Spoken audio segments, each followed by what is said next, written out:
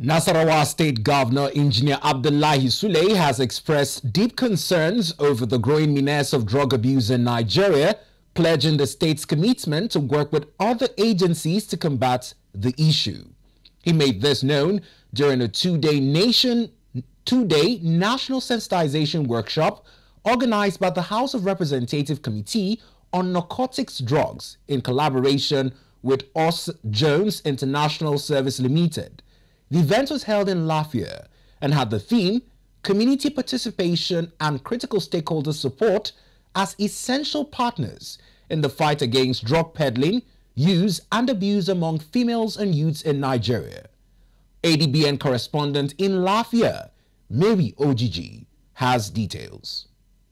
Governor Sule emphasized his administration's dedication to empowering women and youths through skills acquisition and education as a strategy to curb drug abuse. He also called on fellow governors to join the fight against this societal issue. The unfortunate involvement of women in drug abuse and trafficking, who traditionally are the conscience and moral compass of the society, play a crucial role in the upbringing and transmission of acceptable values, goals and aspirations of the younger generation. I therefore challenge our excellencies from the zone that we should all partner in ensuring that we find a way to stop the use of drugs, especially among our youth and women, not only in this zone but in Nigeria.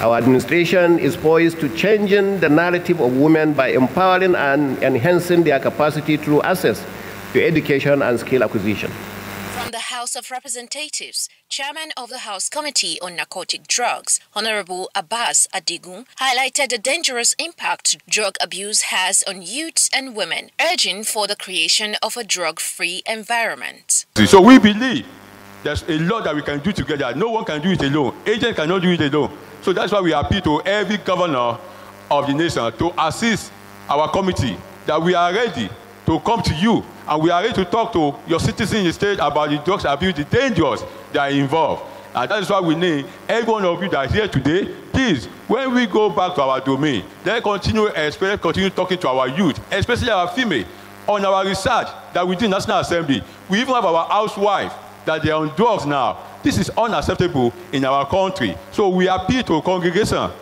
people, the pastor in the church, the imam at the mosque, to help us campaign, work against drugs abuse in our country. In their separate remarks, the Commissioner for Women Affairs and Social Development, Hajia Aisha Ibrahim, stressed the role of parents and stakeholders in the fight against drug abuse, while the Commissioner of Health, Dr. Gaza Gwamna, warned about its impact on family stability. The Chief Judge of Nasarawa State, Aisha Bashir Aliyu, called for mothers to take responsibility in guiding their children, while the Emir of Azara, Dr. Kabir Ibrahim, urged the declaration of a state of emergency on drug abuse. It is important to state that the imperative of sensitizing women and youth to shun narcotics and drug is to enable them grow to be responsible individuals that will be useful to themselves and contribute to national development.